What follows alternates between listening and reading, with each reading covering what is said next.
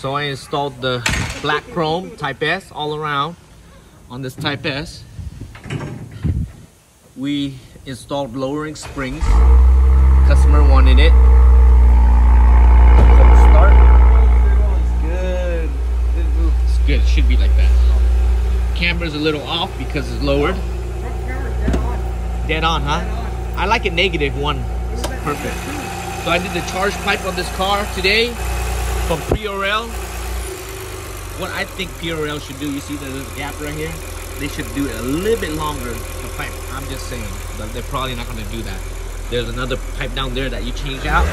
This intercooler, it is massive. If you ask me if this is a good thing to do on the Type S, yes. It's definitely better if you have turbo and it's running hot.